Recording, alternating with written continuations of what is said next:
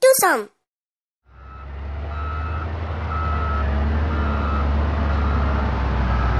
Good afternoon, viewers. This is Raymond reporting from ATV. We are here to witness the demolition taking place in Accra, Sodom and Gomorrah. I want to talk to a gentleman who was affected by this demolition. Hello, gentleman. Yeah, I'm not a gentleman. I'm not a gentleman. Talk. Please, don't call me gentleman. Please, if you see me, am I a gentleman? Please, I would like to know how you are affected by this event taking place. But you see, I'm affected. You are asking me. You want to see the way I'm affected. I'm affected already, and you are asking me. Oh, and you cannot see what is going on.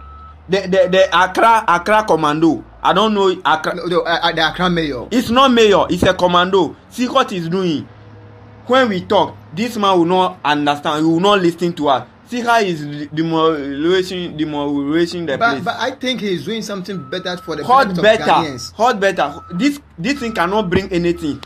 After if I want they should stop. It's not we who is making the flood is coming through. But look at the number of people the rubbish we do. Our ministers, our president, when they drink sachet water, they throw it in the gutter. Then right now you are coming to break our mountain. So now I think that he needs to pave way through those places. But so if you want to pave way, you should do the gutter past the air, not the place human beings are sleeping. I don't know, because of his beer, we'll be doing some kind of thing, destroying things. Right now, see how he's destroying our mountain. But please, let's take it easy. Do you want government to relocate you people? Yes. I want Def Traco Estate. I want Def Traco Estate. You want to go and stay at Def Traco Estate. And where do you work? I work at Ghana. Which company, please? Ghana. Which company? I'm a Ghanaian. I work in Ghana. What's your take-home salary? Home.